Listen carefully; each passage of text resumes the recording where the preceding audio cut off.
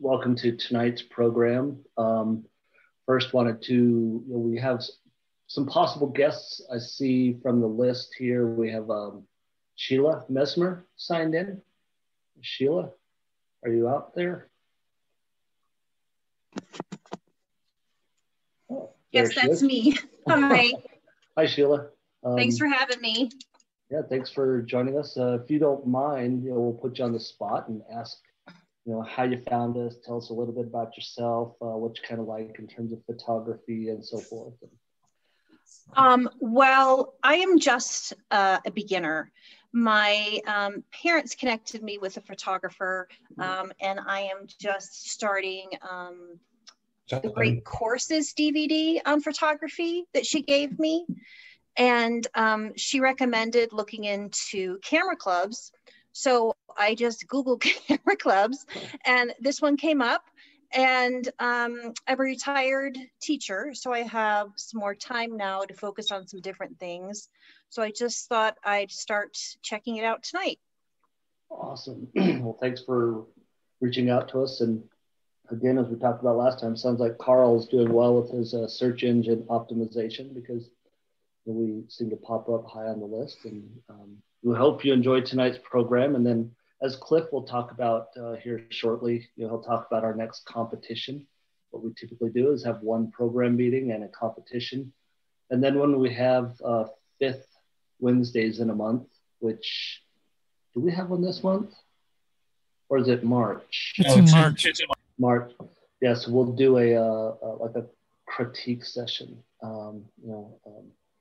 It's a mentoring session, sir. Yes, we revised the name of it. Sorry. Yeah, Carl, do you want to explain the mentoring session? You kind of came up with that concept. I don't know that I necessarily came up with the concept. It's it's kind of a thing that we've been doing for a number of years. But obviously, when we were meeting in person, we would have people bring in images either on a tablet, laptop, or print, and just break up into small groups and talk about them and give some suggestions and hints. Some of the people who've been in the club for a long time and have experience with competitions and stuff would comment, oh, if you crop this a little, if you dodge this a little, if you change the color here a little bit, ways to improve the images. So obviously that's going to be a little bit of a challenge with Zoom, but what we're planning on is doing the same thing, as that members will submit their images through the normal form on the website, just like you would for a regular competition. Just tag them as critique, and I'll gather them together, and we'll gather as a group here and discuss the images. I'll show them up on the screen. I'll share my screen in Lightroom. And while people are talking about it, I'm hoping to do some quick edits so that you can see, what happens when you crop it here, when you change the color, when you dodge this, when you add a graduated filter, et cetera, et cetera. So hopefully through that, people can learn from others about, what things might help to improve their images. And you'll be able to see in real time, exactly what those changes will mean. Okay. Cool. Thank you, Carl. Yep. And again, thanks, Sheila, for joining us. Thank you. I had another possible, I haven't seen Grace. Ryan, are you on? I didn't notice if she logged on.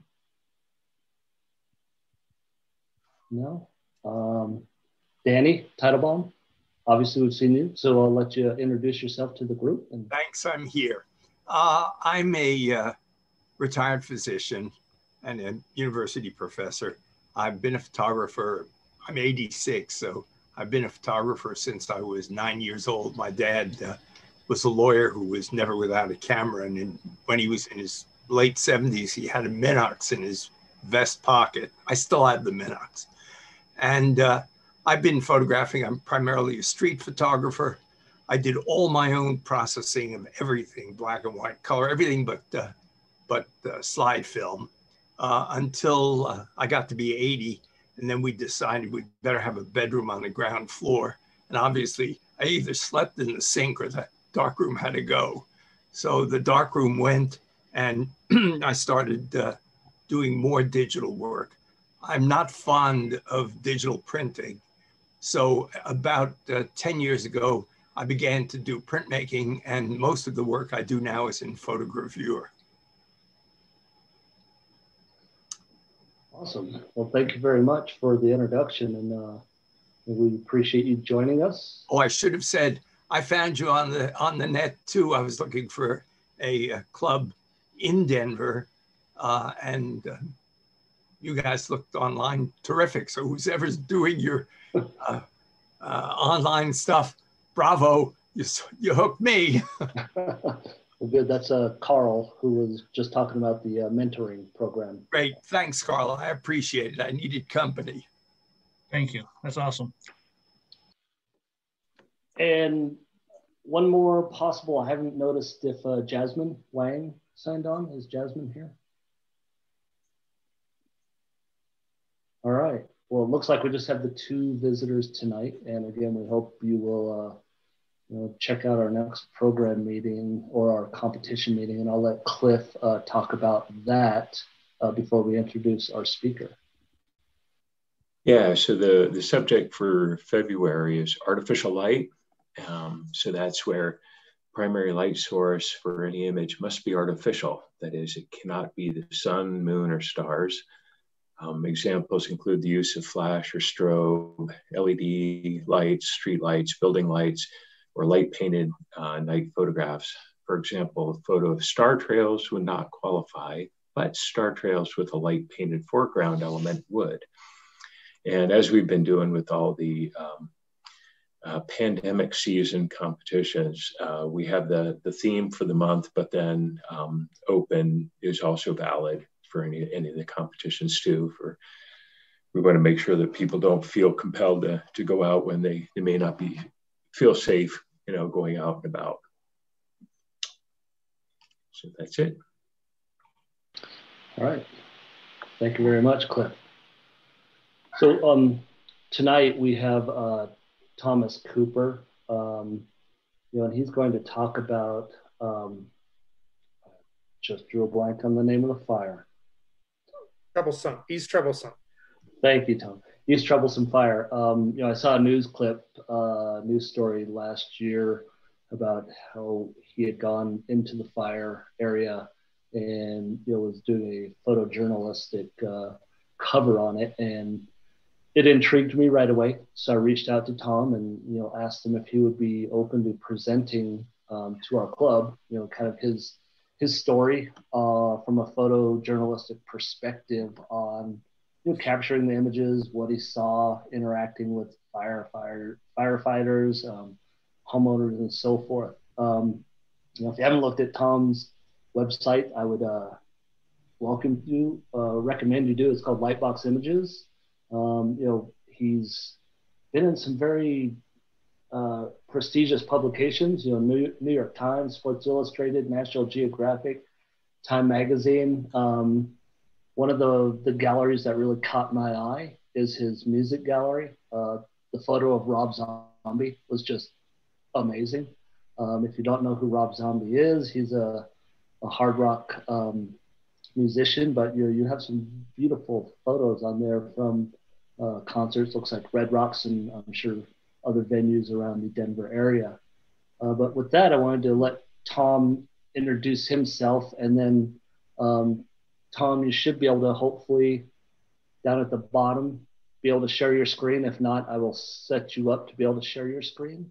Okay. Yeah, I see a little button there and I clicked on it where it shows that I can share it. Yeah. So I guess I'll just start off. Can everybody hear me okay? Mm-hmm. Yes. Okay. Yes. And as a reminder, please do mute yourselves while Tom is talking, and then we'll have a Q&A session at the end. Sorry, Tom. Okay, no worries. I'm kind of new to Zoom. I've used it a couple of times, so forgive me. A lot of electronics, learning everything. But my name's Thomas Cooper. I'm a photojournalist by profession. I've been doing this similar to what Danny was talking about. When I got into photography, my dad did it as a hobby, and I got into it when I was about 8 years old, and I got bit by the bug and been doing it for up till today. I eat, sleep, shoot nonstop. So basically, I got into it in more of a, I like taking pictures of nature and wildlife and things like that, but I like the excitement and the energy, adrenaline rush from news photography and being out capturing everything. I never really specialized in one thing just because I started off working for weekly newspapers.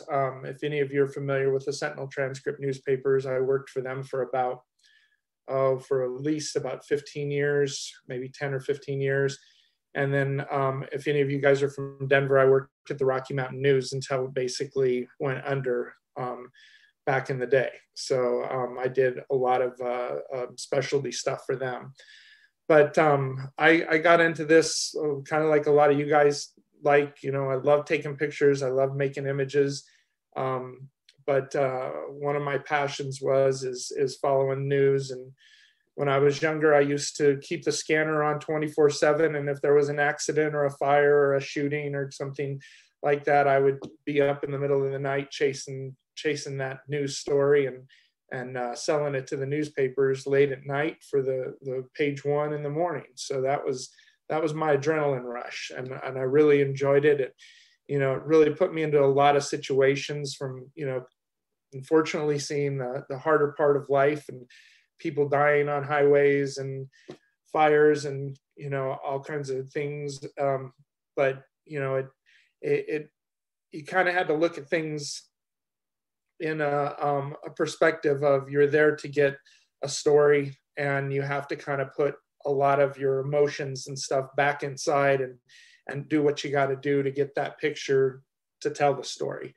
And so that's what I've been doing for most of my life. And, you know, being in the photojournalism industry, you get called to cover anything from fires to concerts to feature photos to news, press conferences. I know at one point I was covering all of the Kobe Bryant trials up in Vail and up in Eagle, Colorado for some time, which required staying out, covering him every time he showed up, turning images around, that kind of stuff. And I'm kind of with Danny. I grew up in the industry where we would, back in the olden days in the Rocky Mountain News, we would, you know, soup film. We'd come back from a game, a Bronco game or whatever. We'd process all our film, T-Max, stuff like that, turn it around, clip our negatives, print it, put our captions on the back and send it out to the daily thing where they would take it and they would end up in the newspaper. So I grew up on film and processing and darkroom work, which kind of, nowadays that people are getting into photography, some of that's been lost on them and they think everything's digital. And I've taught a couple classes where, you know, I try to tell people, you know, this is the, you know, the past of photography, and it's good to know that. But getting on to the stuff for the fire, I've been covering fires here in Colorado since, if any of you remember the High Meadows fire and the Buffalo Creek fires back in 2000. That's when our first fires started blowing up around here. And it before that, there wasn't a lot of big major fires in Colorado. There were little, you know, fires here and there, but Buffalo Creek was one of the biggest fires in Colorado back then.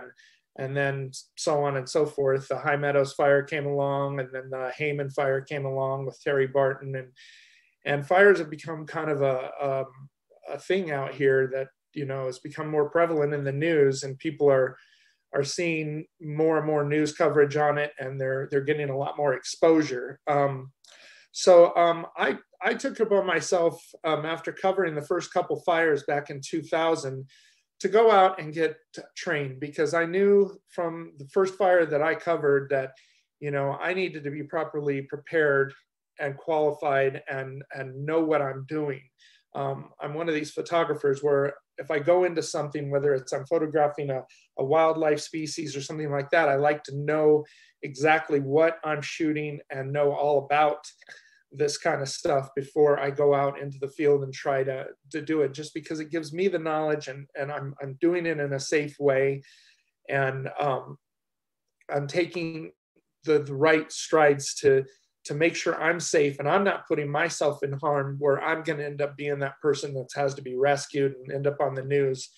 So I took it upon myself to go through all the fire training. I went through the complete wildland course and got certified in my S-130, S-190, basic wildland, advanced wildland, and even had to take the testing, pass all the testing, and do the pack test, which is something that all wildland firefighters have to do. It's a 3-mile walk with a 45-pound pack in 45 minutes. And so it's pretty strenuous, but you have to do that in order to get the certification to be on the front lines and get embedded with some of the fire crews and stuff like that. And it was such a passion to me that I wanted to have this experience and this training. So I wasn't the person on the back burner, just kind of, no pun intended, but being able to get in there and shoot and get that frontline fire images that I've shot over the many, many years. And it's definitely worked. It's shown it, you know, being able to do this and get that training has gotten me access to where these fires, where I can get these images. This last year, 2020 has been, if anybody would have told me I'd be covering, you know, pandemics, fires, and riots, I would have said, yeah, you're maybe the fires, but I didn't realize I'd be covering all this stuff in 1 year. I literally went from covering riots downtown with full ballistic gear on and gas masks and getting all kinds of stuff I've been shot at. I've been tear gassed. I've been pretty much gone through everything that's possible in photography. So I try to keep all this gear with me. But as with the fires, you know, I ended up bouncing from fire to fire. I was actually at the, I believe it was the fire above Boulder. And let me see here. I have, oops, hold on, where'd he go?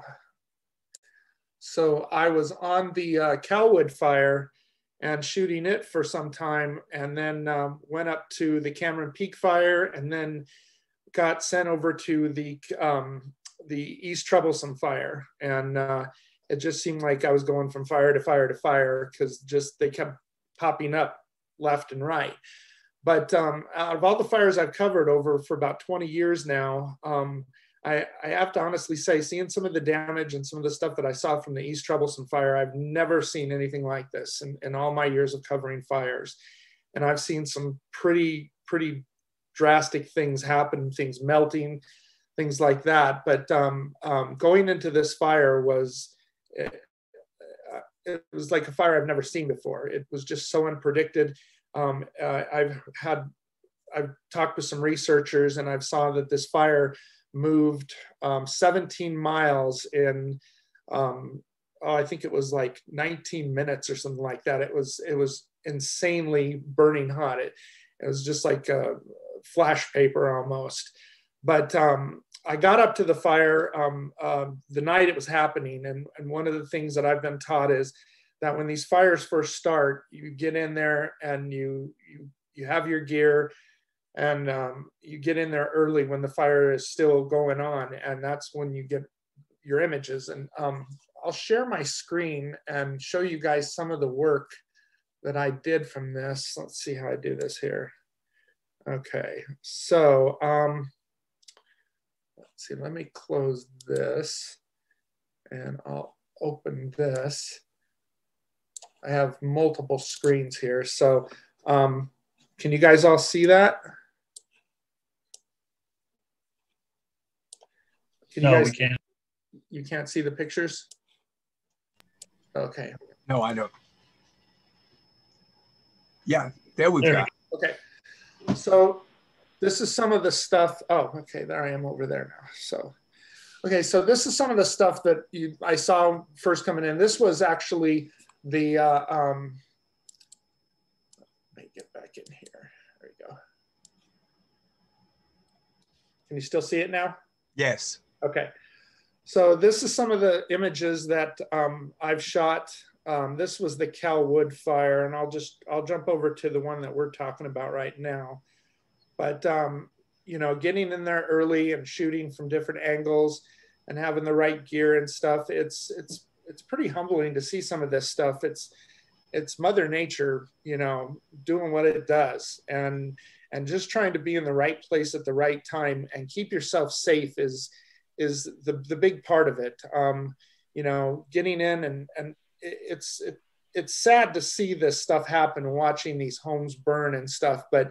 And a lot of people think that, you know, what I'm doing, you know, documenting this, but I've discovered in the past that, you know, it's really interesting. This shot was done above Boulder, and this is the Calwood fire. And I was up on a hillside with near where a hotshot crew was, and some crews that were kind of watching the fire. And, you know, it was moving so fast that, you know, excuse me, Thomas, I know you got multiple monitors there, but all we're seeing is the thumbnails. We're not seeing exactly what picture you're talking about. Okay.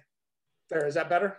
There you go. Yeah, if you can pop it up full screen there. That's it. I see, because I have two monitors. So when I move it up to this one, you guys can see it. So that's one of the Calwood fires. But, you know, people see these images, you know, whether they get on the news or whether they're through social media, people see these images. And I actually had a lot of people, you know, reach out to me. It was amazing. During the East Troublesome Fire, I had multiple people actually getting a hold of my number through different news outlets and asking me if their fire or if their house was still intact.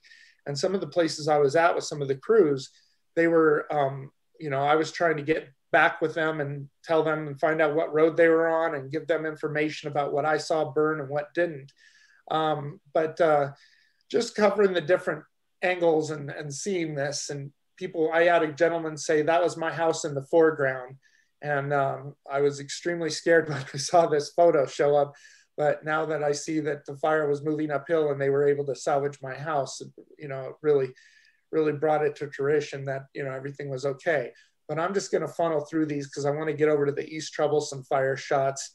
You know, I'm one of these people where I don't go in and just shoot a couple pictures. I'm in this fire for, you know, days, sometimes weeks on end covering this stuff, because the fire just doesn't stop when, you know, they get it out. There's a lot to this afterwards, you know, covering the beauty of it and getting these magical shots at night is, you know, and getting in the right position when the air ops come in to do their stuff.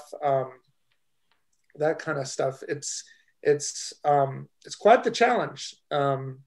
You know, carrying all your fire gear. I'm required to, you know, have all my Nomax stuff on. I'm required to have a current fire shelter, fire helmet. And then on top of that, I got all my camera gear. So, you know, a lot of times, you know, you're carrying around a lot of stuff. You know, you got to have your safety gear plus all your camera gear, because you never know where you might end up. And I'm usually running around with, you know, 3 cameras and 5 or 6 different lenses, because, you know, there's no getting back to your car, or, you know, you're usually embedded with a fire crew that can, you know, that's up on the side of a mountain or something like that. And you want to have all the different stuff you have so you can get those shots. But I'll kind of go through. These are kind of out of order, unfortunately. You know, this is a shot of one of the, he had lost his parents in the Troublesome Fire. If you guys are all familiar with that fire, the Heidelmans, they were the couple that was killed, and that's their son. I went back after the fire was not completely out, but it was, you know, it was kind of getting under control, and it had burned into the Rocky Mountain National Forest. But this was I can't remember when this was shot. And that's not the right date up there. It was not 12/27/11. But we're going back here, and we're covering. He had recovered a anvil from the fire wreckage from a barn that was nearby, and that was the anvil that was given to him by his dad, who was an ex-Denver firefighter.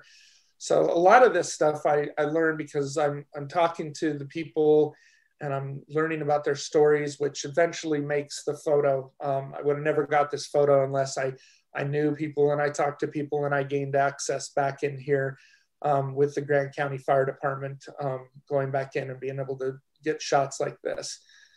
These are just some of the shots from the fire. It was unlike anything I've ever seen. It looked like somebody had dropped a nuclear bomb up there. Just trees down. We've known from the Weather Service that they had 120-mile-an-hour winds. On top of that, they had a fire front with flame lengths at least 15 to 20 feet out in front of them. And so if you can imagine the heat coming off of that, I mean, you can see the trees in the background that are just completely bowed in an arc. You know, I take safety very seriously on a lot of this stuff. I don't go in this just to get the shot. You know, a lot of times I've been trained in my fire training to have an escape route, to know where I'm at, to know where the fire's at, to keep up with radio calls, so you know when something's going on and when you need to put the cameras down and exit. And it's hard to do sometimes because you're getting these shots that are just incredible, and you want to keep shooting. And you know, like Sean said, you know, he saw me on a news article, and I told the anchor person that was doing the story, it's just, you just shoot, shoot, and shoot, and try to keep yourself as safe as you can. This is some of the after stuff, but this is one of the shots after the fire across the road in Grand Lake. And it was burning. You know, you're walking around, you've got trees coming down. You know, you can see them coming down in a lot of the pictures. They're falling on the ground. There is so many dangerous hazards in a situation like this. And even having all the Nomex gear and boots and helmet and fire shelter and all this stuff on, sometimes it's still a very, that's why they keep a lot of people out. But, you know, having the training I did, I was able to get in and get embedded with the fire department and be able to shoot this stuff, covering some of the stuff afterwards. And basically smelling like smoke for the next 2 weeks. No matter what you do, I still have cameras now that still reek with forest fire smoke because, you know, they were drugged through everything and anything. So going back and covering some of the stuff they found in the ashes, looking through and trying to tell the story in its complete. You know, a lot of times it's, you know, you get in there, a lot of photographers would get in there and shoot and get the fire shots and that'd be done. But I'm one of these people where photographers that I like to show every aspect of what happened in a fire. I went back up 3 weeks later in this fire and walked around for almost 2 days shooting pictures of some of the devastation that happened. This was back in Rocky Mountain National Park, and you can see where the fire went up over the ridge and found elk that were just still smoldering in some places. Point of clarification, is all your metadata accurate with the exception of the date? I know it wasn't December of 2011. No. I don't know why that's on there like that, because this was actually shot with a Nikon. I shoot all with Nikon D810s now. So I don't know why it's telling me that I'm shooting this with a Nikon D300. So these were all shot with a Nikon D810. I have 3 of those camera bodies, and I have lenses ranging from, one of my cameras has a 14 to 28 millimeter lens. So f-stop of 2.8. I have a medium body. My central body has a 28 to 70 zoom on it. So that gets me within the range of normal, and if there is a normal. And then I have a third body, which I have a 70 to 200 2.8. All those lenses are all f2.8. That's the widest opening. So I have everything covered basically from a 14 millimeter to a 200 millimeter. Those are the 3 lenses, my main 3 lenses that I shoot with. And then I have in my pack that I carry, I also have a 200 to 500 in case I get a shot of an elk or something like that with the forest behind them. And that's something I just carry with me all the time, just because you never know. But yes, this metadata is wrong. I'm using a program called Photomechanics 6. And just earlier today, I updated my software. And I don't know, why it's showing that, but these, I can go back to the originals. These pictures were shot October 23rd, 24th, right after the fire up in Rocky Mountain National Park. So I'm going to just keep going through these. So this is some of the shots from the fire coming over. Some of the stuff I've covered going back in with people that have lost their houses and that's another thing coming to photojournalism, is to get to know some of the people in the community. And it's amazing how generous people are, and they want to tell their story. I ended up staying the night at one of their other properties up there, and went back in with a couple that had lost their bed and breakfast that they had built. And we, you know, I went back in and covered all these different things with them, going through their belongings and the emotions and stuff that come with it. Here's some of the shots during the heat of the fire when it was coming through, just basically an inferno. And at some point I'd like to show a video, but the heat, radiant heat coming off of this fire was nothing to be reckoned with. It was to the point where I had to turn my back, and I could only shoot for a few minutes, even with a full mask on and no max gear and goggles and a helmet. You get 1 or 2 shots off and you'd have to turn around because the radiant heat coming off this fire was so intense. It hurt. It literally hurt your face to stare into this. And so you get a couple of shots and then you turn around and wait a minute and then get a few more. Here's some of the stuff that they recovered from one of the houses, some old guns that had burnt. I apologize for this not being in order. This program kind of mixed it all up for some reason. But there's some of the stuff with one of the firefighters in the foreground. You get some shots like this. The wind is so erratic that this is a small fire tornado that kind of whipped up, and right by the lake. This fire had come right down to the lake, down to Grand Lake. And basically a lot of the firefighters were kind of letting it burn itself out because they knew that the lake would be a nice buffer and it wouldn't go any further than that. And the way it was working that night, the fire had come down and moved its way to the south. So they were kind of letting it burn out there. So going back and getting shots like this with the burnt in the background and the snow after a fresh snow. You know, I went back up several times, and even weeks later after this fire, back in even into December, there were still places where you would walk and you'd still see steam coming out of the ground or smoke coming out of the ground. So I'm just going to go through these because I want you guys to be able to see a lot of them. Some of the wildlife coming back into the burn areas, just different areas. Here's Grand Lake showing this fresh snowfall. The lake, this picture was almost shot at the same location as this picture right here, but this was a couple weeks out. Trying to use my best eye to capture the beauty of the fire and to show Mother Nature what it does. Even doing some aerial drone work too to try to get up above the fire and show the vastness of what it did and the mass where it burned. Using creative shadows and angles with the drone to shoot some stuff like this. I really like this shot because of the lines and showing the trees and stuff. It's just real compelling to me. You know, after this was the first snowfall after the fire had gone through. Let's see, just showing some of the details of the fire. Some of the, we're working on doing a documentary on this with a couple other guys that are doing a video on it. And I wanted to fly the drone over and show us what it's doing, what it's going to do eventually to the water up in Grand Lake and how it's going to affect the water into the rivers and Rocky Mountain National Park. So we're trying to cover it from all different kinds of angles. Here's some shots.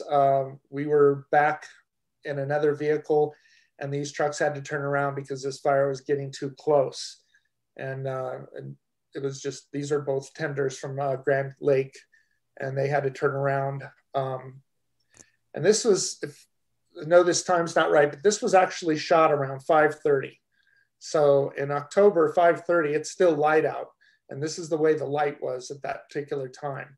It was just something apocalyptic. It was just, it's scary. It's, you look at this and you wonder, you know, how anything could survive. You know, I've got pictures of wildlife and you wonder, you know, how anything could get away from this. But this fire moves so fast and so violent that, you know, you can see from this shot, you know, I wouldn't want to be anywhere near that.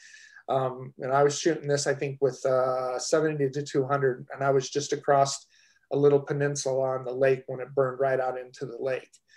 So then we'll jump back into some of the after stuff. This is some of the firefighters at the scene of where the Heidmans had perished in their house.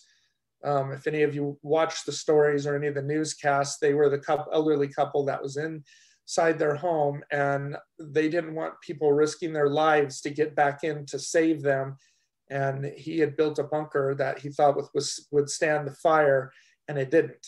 I was actually down in the bunker when they, just after they retrieved their remains, and it's stuff I don't ever want to see again. But you know, it's very sad to see stuff like this, to see somebody's home and life and all their possessions, and to see, you know, a lot of these people knew them. They were very well known in the community. But to go back in and cover this story from this kind of view, this photo was very well viewed. I look at this as kind of like, you know, them raising the flag. This flag was raised at the scene of where they died. They were the two that perished in the fire. And being in the right place at the right time and getting this picture was, you know, it tells a story. Grand County is going to use this for some stuff. But walking around, notice the heart right there in the lake. I found that very interesting. Looking at every detail that you can when you're shooting is you know, you got to look around and be very observant of everything, because I thought that was really unique that that heart was there. And covering things like, this is where the fire came through the hottest, and you can see it's like the surface of the moon back there. I mean, it just basically melted that ATV to nothing. I mean, that's all, basically all the metal on it, aluminum and stuff that was just melted. I'll just jump through a couple more of these. This was the road that, you know, where the fire was crossing. Some of the burn areas, I like to play around. This was shot in color, but the black and white really gives it a kind of a cool effect.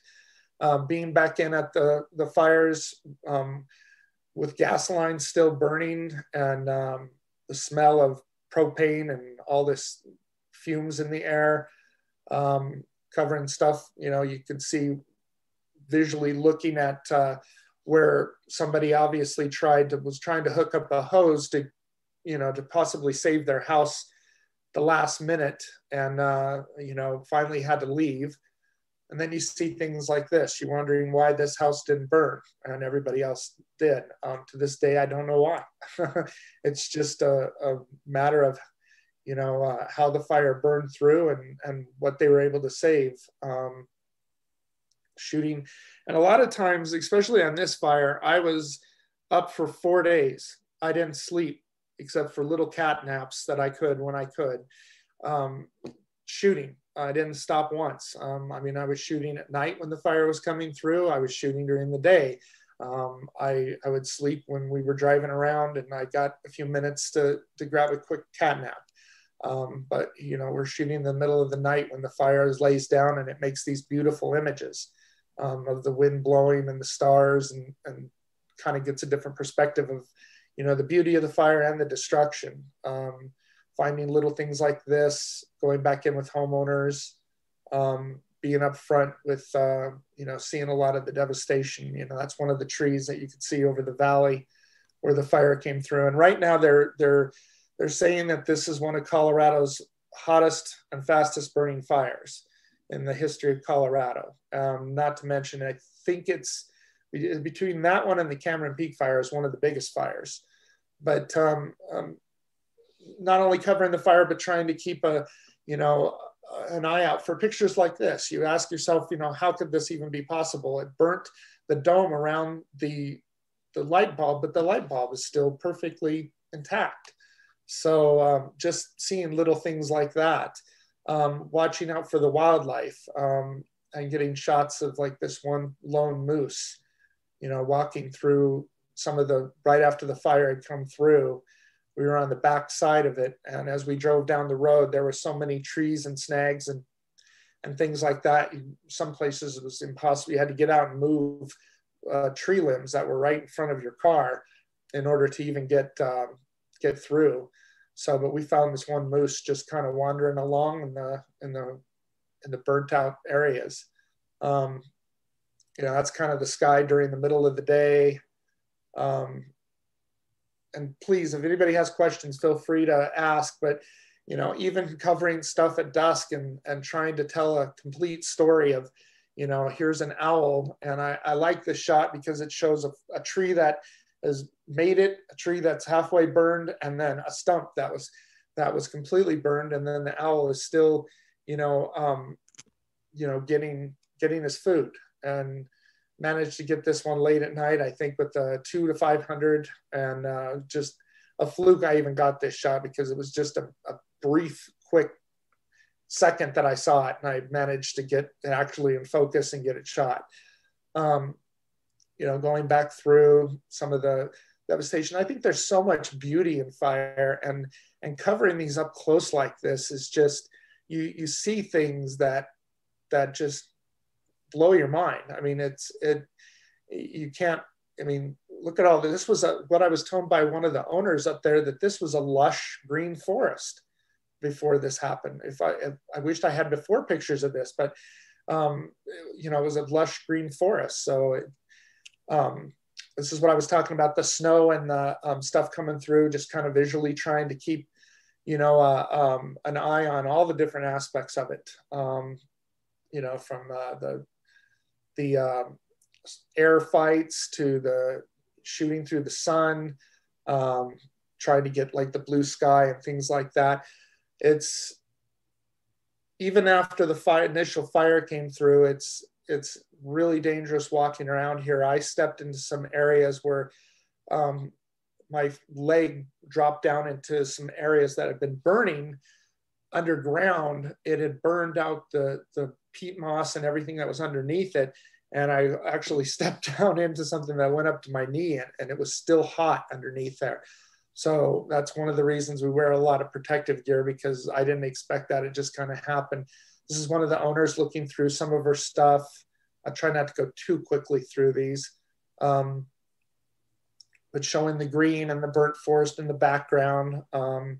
Just keeping an eye out for things like this. I thought this was interesting. The bottom of it was completely burned, but the fire restriction sign was still, it looked like it hadn't even been touched. So it was probably made out of metal, and whatever that was in the foreground or in the bottom was made out of wood. And then trying to get some wildlife shots and stuff like that. I'm gonna see if I can play a video here. These are from other fires, but let me go back here and I'll try to find this video. See where I put it here. I think this is it right here. And I will play this if it'll let me. Actually, let me go into here. Break this off. Let's see where I put it. Okay. So this is a small video that I did on the fire. Can everybody see that? Yes. Okay. So I'll let this run. It's only 2 minutes long, so. I'm trying to do a lot of the stills. I did try to do some video at the same time because, trying to show it all in.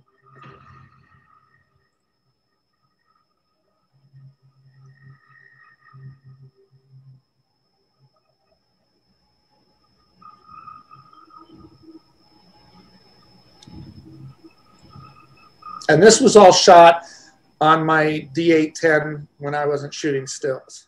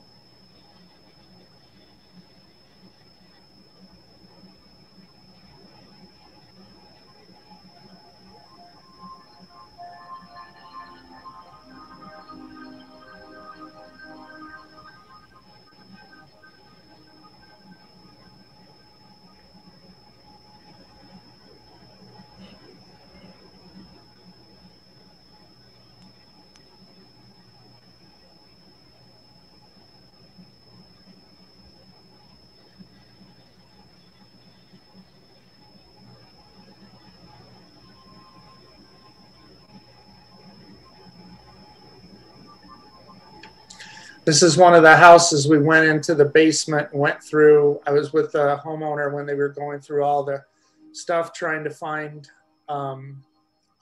anything that they can remember from their past, but most of the stuff was completely gone.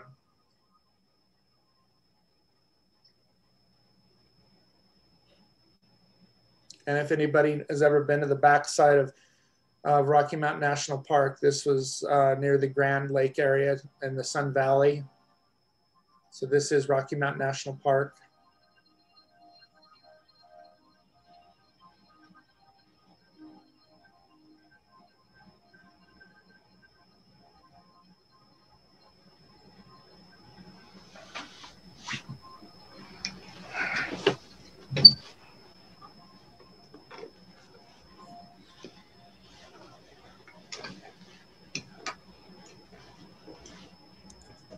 So that's a small video that I did from the fires. I just put together. I'm working with another crew, video crew, and we're doing a documentary that we're hoping to get on Netflix sometime soon because of the destructiveness of this fire. Let me stop sharing the screen here. So if anybody's got any questions, I'd love to answer them. I mean, I can talk about the fire some more, but basically from the time I got to this fire in Grand Lake, you know, everybody's leaving the fire and trying to get out. You know, I'm the guy that's trying to get in and get embedded with one of the crews to go back into some of the most dangerous areas to get these shots. This is one of the things that I've pride myself on for getting in there, getting the shots and doing it safely. You know, like I said, you know, this is something, you know, that, you know, when you're trained and you have the right gear and you get in there, you know, you're more likely to, you know, be able to be embedded with one of the crews if you show them the right paperwork and you've done the right training and things like that. That's what's got me these shots. You know, normally I wouldn't be, they wouldn't allow anybody just in there like that. But getting to know a lot of the crews. And when I was younger, I used to go to a lot of house fires and structure fires, and I would take pictures of the firefighters there, putting out the fires, and this is back in the old print days. I'd get the film developed and I'd make prints, and I would take the prints to the firehouse and I'd give them to the firefighters, and I developed a really good relationship with them. So over the years, you know, they got to know me. They knew that I was trained. They knew that I've done the different types of fire training, and it allowed me to bond with them in order for me to get in. So, you know, 2-3 years down the road, when there was a big fire, they would let me pass the lines and I would be able to get in and shoot the fires and get the better angles and things like that, which really, was helpful. It's, as with anything, you all being photographers, I don't know what everybody does, but, having this knowledge and this information and making these, these connections with people is the really important thing. I like to say, a lot of my job is, 80% communication and talking with people and making these connections, and the other 20% is shooting. Because without those connections and those people that and the right gear and stuff, a lot of times people, they'll just shut you down and you won't get these shots. So it's really taken a lot over the years to understand that it's not all about the picture, it's about telling the story and making those connections. So, getting back to that day, getting into that fire early and knowing my escape routes, there was some very precarious areas that I got into that, I was, fearful of my life, but I knew that I had an escape route. I knew that I could get out. I knew I had good communications. I knew where the winds were coming from. I knew where the fire was going. A lot of times fires can change. If you're up on a hillside and you're shooting and the winds will change directions, the next thing you know, you're uphill from a fire, which is a very bad place to be. That's what happened to the people that perished in the fire up by Colorado Springs. Their communications were bad and they ended up on the hill. The fire changed directions and they couldn't get people. It didn't have a right escape route, and they were able to deploy their shelters, but they were overcome by fumes and they perished in the fire. I have fire shelter, but that's a last result that I want to have to deploy a fire shelter, because it's not 100% that you'll survive through, especially a fire of this magnitude. When it comes through, people, I've talked to a couple of residents up there that said that when they were driving out of this fire, there were logs falling, trees falling on their cars. And one girl that I know up there, her husband is a firefighter, and she basically had to gun her car, her Jeep, and go up over another tree stump that had fallen and went into her radiator just to get out of the fire. It was so scary for her, and I can't imagine going through that. Even the situations that I was in, I had less than very low visibility. You couldn't breathe. Your eyes watered and burned so much that it was, at some points, I was just holding the camera up like this and taking pictures and just hoping to get what I can. I think within those 2 days of shooting, I probably went through at least 10 64 gigabyte chips. And I like to shoot in RAW. And I get about close to, I think about 700 images per chip in that, with that camera. And going through the images, so there's some images that I don't even remember shooting because I was just kind of shooting on the run, just whatever I can. Let's see, I'll go back. Well, Tom, I have a question. Yeah. Knowing your knowledge of fires and things and what we've been through this year in Colorado, do you have any kind of prediction of, are we out of the woods, or we have still, that was a pun, no pun intended, but are we going to have a lot more of these, the way the patterns have been changing? Unfortunately, yeah. I'm a native of Colorado, and I've been, since I was old enough to drive, I've been chasing storms or chasing fires, one of the two.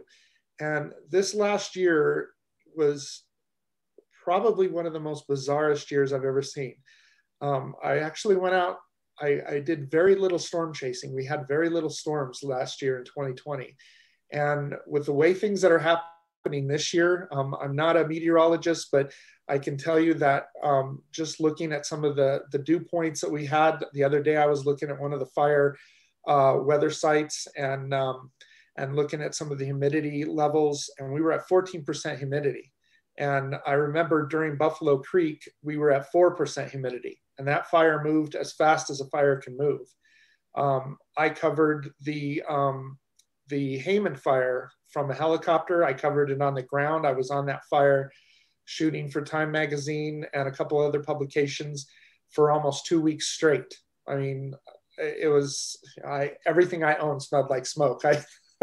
My fire gear, the cameras, everything. And I know during those times, the humidity levels were so low. And if we don't get some snow soon, unfortunately, we're going to have another year of this. I've even talked to people up in Rocky Mountain National Park. I've talked to people, I'm in good communication with people that are rebuilding up there. And they said that there's still stuff smoldering places because it's actually burning underground now. 2 weeks, I was up around Thanksgiving. This fire came through in the end of October. And here it is, when it was Thanksgiving, I was up there shooting, walking around, and I still saw flames at the bottoms of trees. And it's unbelievable that this would still be burning this far out, because the snow came down, but the trees were still smoldering and little hot spots would pick up. Now, if this fire is still burning underground, all it's going to take is when things start drying out, if we don't get the moisture that we need, it's going to flare back up, and it's going to take the right wind, and it's going to get into some areas where it hasn't burned, and it could start back up very easily. Now, I know that I'm going to be back up there covering this story because every fire I've covered in Colorado, there's a heat of the fire, there's the rebuilding, and then unfortunately comes the floods. There is nothing left on any of these hillsides. Even to this day, the day or couple days after this fire had gone through and people started going back up, I saw guys on the hillside throwing straw down because they know what's coming in the spring. If we do get our moisture, and it's going to wash everything on that hillside down into the rivers, which are going to clog all the rivers. It's going to cause flash flooding. It's going to cause the soot to get into the waterways, which is going to get into a lot of their waters and the waters that the wildlife, the fish and things like that. We've already seen fish downstream dying from some of the soot that has gotten into the water. I've had pictures from homeowners up there that have showed me that they have dead fish already, and this isn't even the start of it. So this story will be going on for probably years to come. I know during the Hayman fire, I covered that. Even 3 years after the fire, I was back up there shooting pictures of the regrowth. And if you go on my website, you'll see a show that I did called The Burning Image, which was a series of fire images that I shot over a period of 20 years, some of the best. And there's a picture in there of 3 chainsaws that are in the hillside that were completely melted. And to this day, I would love to know the story about that. Whether there were firefighters that basically had to drop their chainsaws and make an escape route. But there are 3 chainsaws that are completely melted in the hillside. And I found them 3 years after the fire had burned, and it was still, blackened forest. So this is going to be a fire I want to go back up, and I want to show the regrowth. I want to show what's happening to the environment afterwards. I love covering stories that I can envelop myself in and follow it through different parts of it, the environmental part of it. I went back up and walked around with a CU professor that was looking at some of the damage, maybe like 2 weeks after the fire, and did some pictures of him and him walking around. And that's where I ended up with when they were going through the debris of the Heidman's house where they perished, and seeing some of that stuff. It's one of these things where in my career, I've really had to have a hard shell around me, because it's hard to see people going through this and then photographing it. It's not like, you're photographing a coyote eating a prairie dog or a bird eating a mouse or something like that. You're seeing pain, and you're seeing these people that have lost everything they've owned. People that, one couple that I talked to, they were moving all of their stuff from Aurora to their dream house. And the wind came across one of the lakes up in Sun Valley, and the tree fell right between that, right on their house, and burned it to the ground. And they had moved a lot of their stuff up there. And you kind of have to go at this when you're covering something like this with a very gentle kind of, you don't want to go in there and just start taking pictures of people when they're looking at everything they owned is now gone and covering the aftermath. You have to kind of step back, shoot it with a telephoto lens, and you work your way into telling a story without being obtrusive and getting in their face like some of the news people do. And I'm very much against that. I put myself in their place. If my whole house burned down, would I want a photographer coming up and sticking his camera in my face when I'm crying or when I'm grieving at the sight of what I've lost? So there's a lot to this big picture, from the initial arriving, covering the heart of the fire and the height of the fire, and then coming back up and covering each aspect of the fire afterwards. It's none of these things that I've shot, you know, are just a one-time thing and you get the fire and the great big flames blowing up and then you leave and that's it. It's a very grueling job sometimes. It's being there and sleeping in really bad conditions and not being able to shower for 3 or 4 days because now you're in an area where people were evacuated and you can't just go into somebody's house and say, hey, you know, can I shower in your house?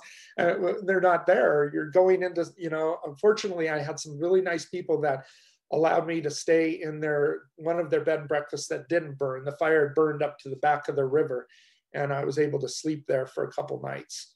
And you're away from family, friends, the comforts of your own home and stuff like that.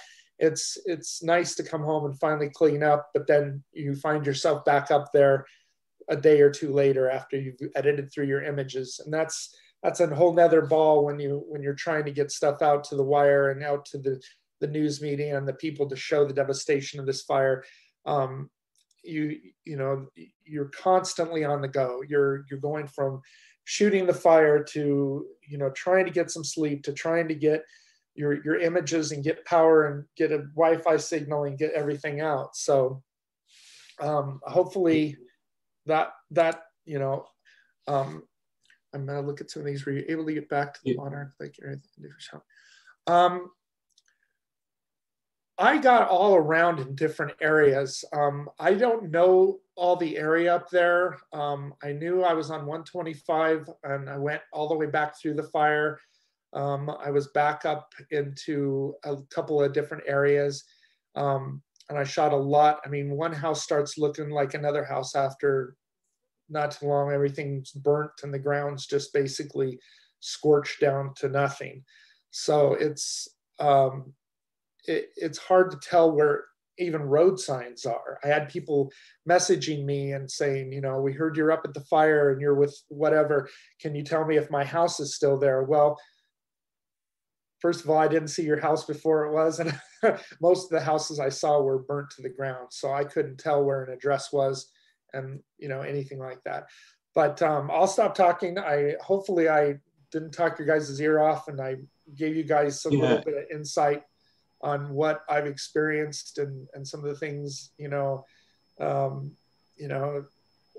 long lasting effects of all the fire smoke that I've breathed and all the places I've been. Hopefully it doesn't tell me to do this again. And hopefully we don't have a fire season like we did in 2020, but unfortunately, okay. And somebody just asked about the drone photography. I just have, I've got FAA certified I had to go through all the pilot training for drone and be able to fly. I had to get permission to be able to fly up around some of these fires out. And obviously I'm not one of these yahoos that flies a drone around an active fire when it's burning. First of all, the radiant heat coming off of this thing would have melted it or blown it into the fire. There's no way I could fly a drone when that was happening, but I was able to fly it afterwards. And fly it over some of the burn areas. And but that was well after air ops have completed. You've really got to be cautious about it. I fly with a DJI Mavic 2, and it's a small drone, but it did a great job. You can shoot in ROM modes on it. I was able to fly it above some things. One of the shots that I really wished I could have got, and I didn't, was a picture of like an elk or a moose walking through from a drone angle. But I didn't see any wildlife around. During the heat of the fire, I saw a lot of wildlife leaving the fire, trying to seek refuge. But at that point, you can't fly drones because it's not safe, because you've got air ops going around, and you can't take a chance that you would be causing an aircraft crash because you're trying to get a shot. So most everything there was shot from the ground level. Hey, Tom, you said that, you described it as being embedded with the crew, and just wondering if you could, give us some insight into what that was like, day to day. And did you have much control over where you went, or were you just sort of at the mercy of wherever they were going is where you had to go? Basically, I was allowed to drive into a certain area, and I shot for a little while there. But then at some point, I got on with one of the crews there and explained to them and showed them my credentials. I showed them that I've successfully passed the fire training, and then I rode with them. A lot of them were allowed to go in and do different stuff to try to save different houses and things like that.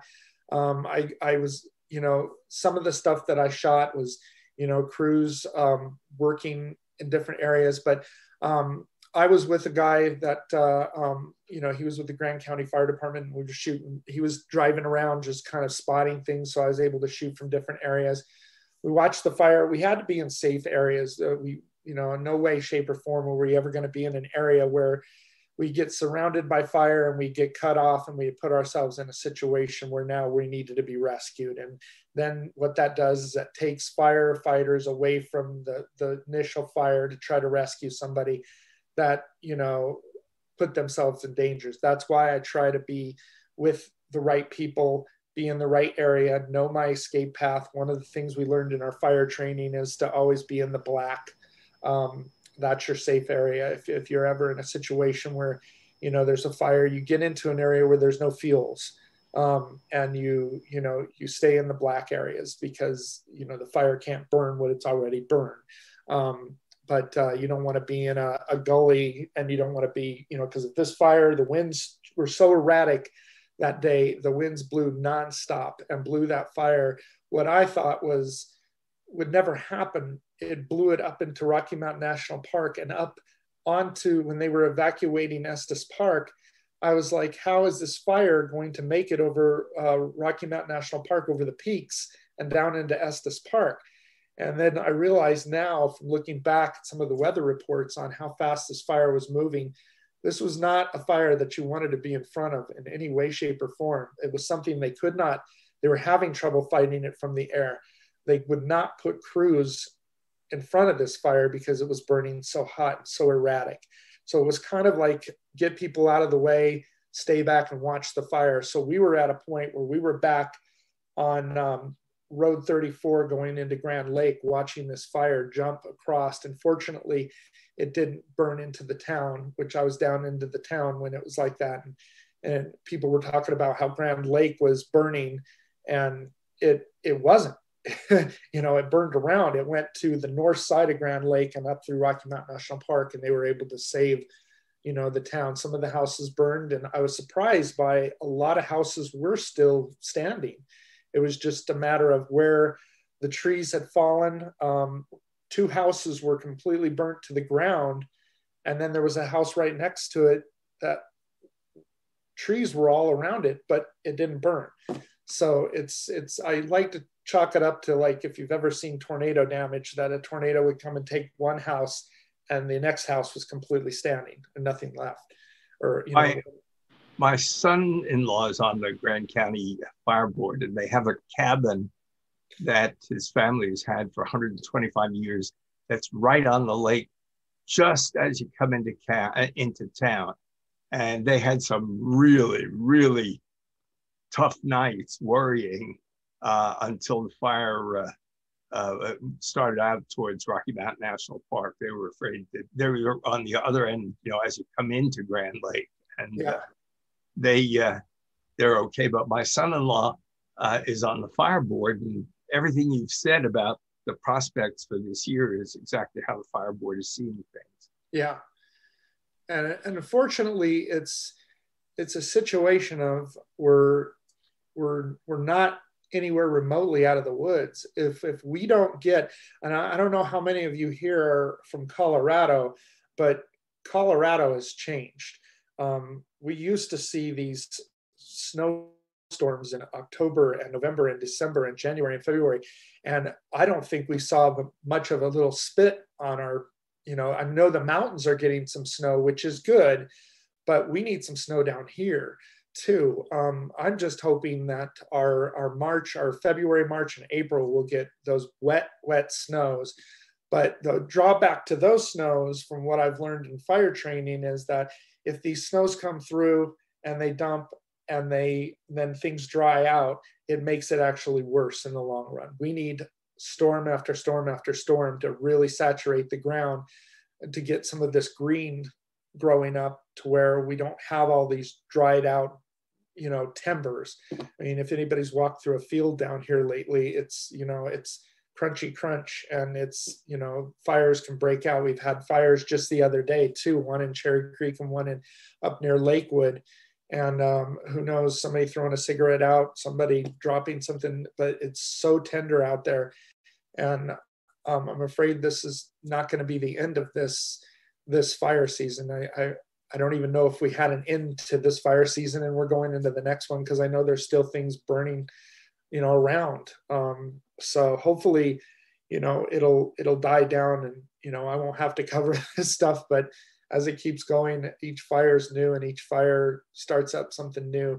I'll just jump back. When I was sent to the East Troublesome Fire, I was on the Calwood Fire, and that blew up within a few minutes. It looked like a mushroom cloud over Boulder.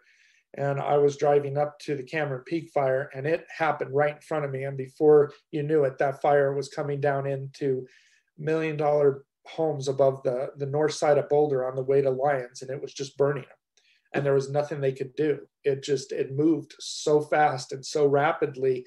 It's scary. It is beyond scary to see this stuff happen. I mean, within probably an hour, I watched that fire jump 3 ridges and burn down into some houses. And then when the smoke cleared enough, I could see there were houses burning. You can always tell because the black smoke starts pillowing out, and you know there's either a tree on fire or a house on fire. And you know, you at that point, a lot of the firefighters just get out of the way, because unless they have aerial ops that can come in and spot and start laying down slurry, there's not a lot they can do with wind whipped fires like that. It's just a sit back and wait. And I feel so bad for a lot of the residents, because they want to know why firefighters aren't on the ground doing anything, but it's not safe for them to be there doing that.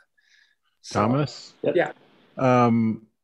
You know, there's so much beetle kill in our trees and our forests. Yeah. What do the fire guys think about that? Because that's just ready to go up.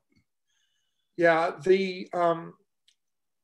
going back maybe 5 years, I did some pictures on the backside of Rocky Mountain National Park, and I think I think there's a photo on my site under the burning image that shows it's so much yellow, brown, and red trees that, I mean, there's very few green trees left. And that's one of the things that we're working on in this documentary that we want to touch base on, is why the Forest Service is not letting people in to cut this beetle kill and manage the forests a little better. Because that is what I believe, that if we had the right kind of forest management to get people in, and I know it's a logistic nightmare to try to manage a forest on a hillside like that with beetle kill and do it safely. They can't just let any Joe off the street in with a chainsaw to start cutting down trees, because it's a hazard, and you know, people are going to get killed that way.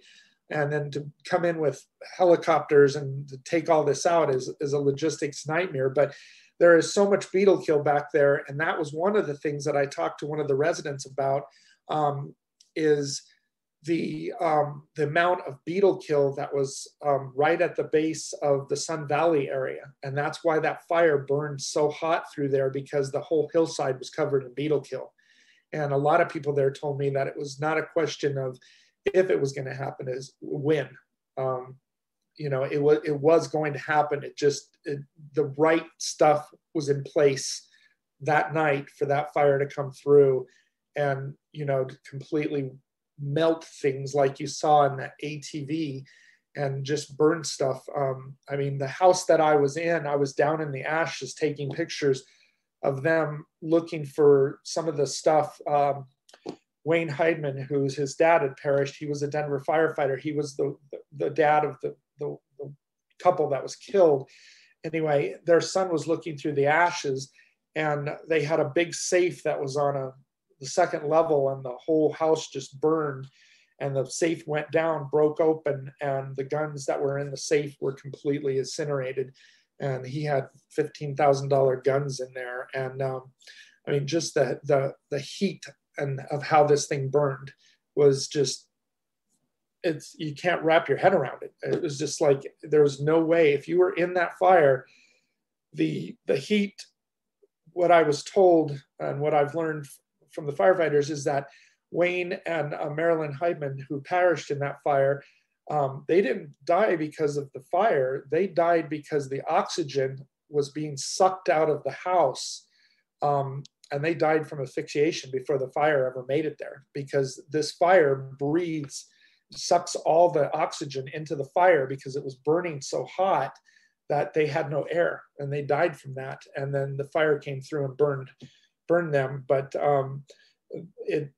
there's no oxygen in there. And I can attest to that, because when I was shooting in some of the places there, it's hard to breathe just from the smoke. But when the fire is burning so hot, it sucks all that oxygen into the fire, and it's hell. It's literally, you're walking around and you feel like you're on the surface of the hell, or on Mars or some place. It is the most eeriest thing, as you can see from some of the photos.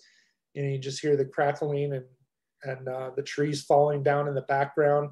I remember shooting pictures of that elk or that moose walking through the debris, and I could hear things cracking in the background and falling. And, you know, there were trees that just finally gave up and came down. So any other questions?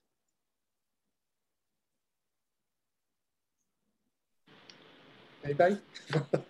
This is, you know, I thought this was incredible. You know, everything you talked about in the setup, and then going through providing us, you know, a perspective that obviously not many people get to see, maybe don't want to see. You know, it was a painfully beautiful presentation, if that is a good way to express it. You know, I really appreciate you coming on and talking to us about your experiences, not only with this fire, but many of the others. And, you know, we could go on and on. I think about, you know, as you know, Leander mentioned, you know, the beetle kill, there's so much fuel load up there, the fire suppression techniques over decades and decades, you know, do they get to the point where it's like, okay, just try and save as many people as you can, and you got to let the forest burn itself out and regenerate to where a forest should be. Yeah. It was a very good presentation. I thank you very much, Thomas, for coming on.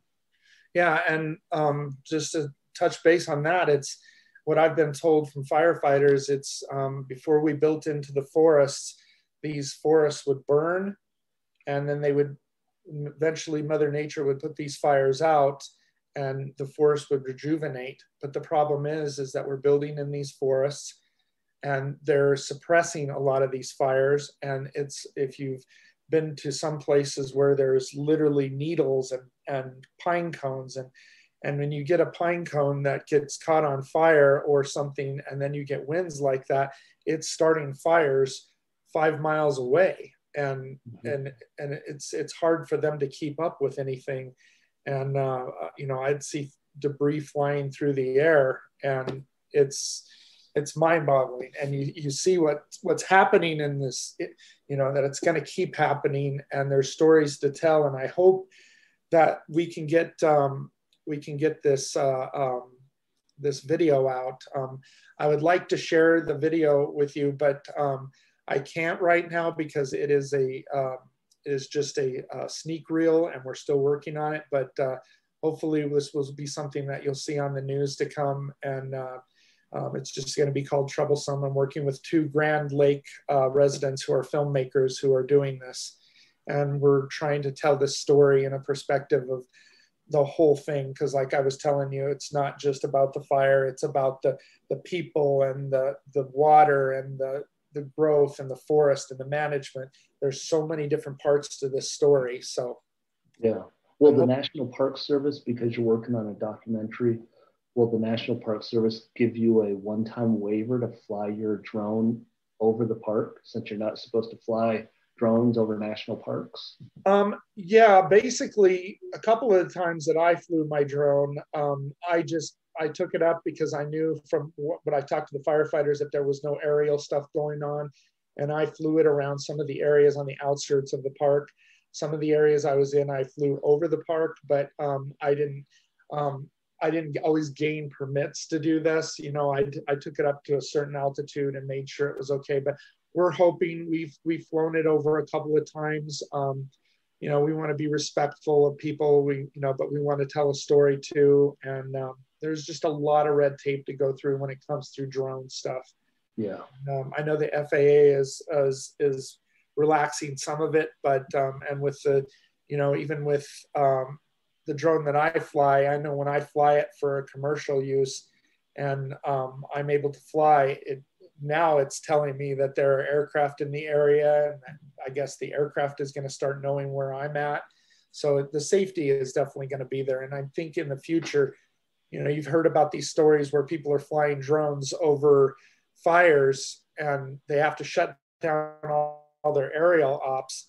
Eventually they're going to put up a thing where your drone is not going to be able to fly, even take off. And there's been some areas where I've had to go on and get written permission to be able to fly a drone because my drone wouldn't even take off the ground because it's in a restricted area.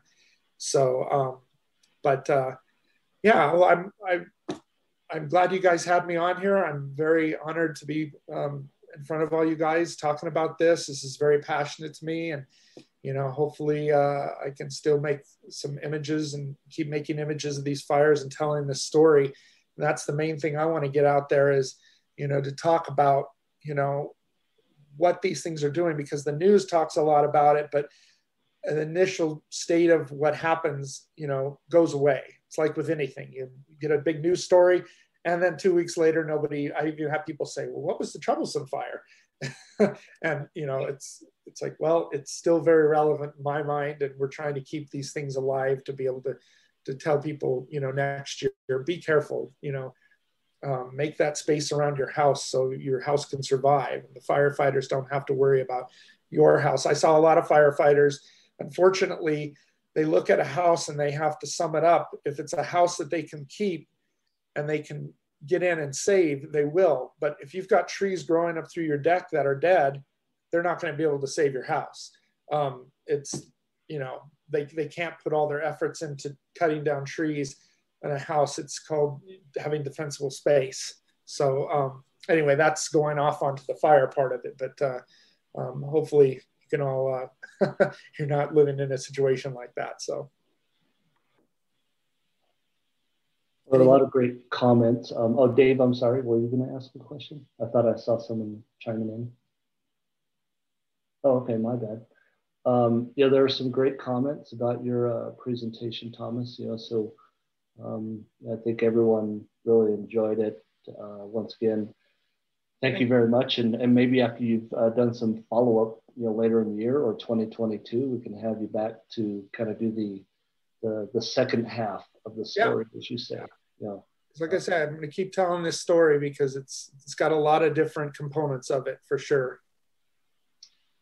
Okay, well, thank you very much, and you know, we'll let you get on with your evening, and we'll wrap up the meeting for everyone. And I'm glad everyone joined in. Thanks a lot, Tom. Thank you. Thank you very much, Thomas. Thanks. All right. Thank you. Yes. Thanks, Tom. Thank you. Thank Great you. program. All right. Take care. Thanks. You too. Thanks very much.